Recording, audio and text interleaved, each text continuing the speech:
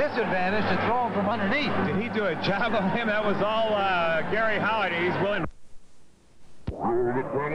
He has no argument because he really landed at will on Komadoski, and Komadoski obviously got the short end of that one. Garry got enough sleep last night to throw some punches anyway. Talking, well, you know, Tim, it looks like Komadoski might have got himself cut a little bit there, huh? The first one looked like that's an ill-advised invitation. Yeah, that goes to Howatt. And Tim, you know, let's take a look. First of all, Howatt trying to get it in front. Komadoski puts a stick on him. Howatt sticks him right back.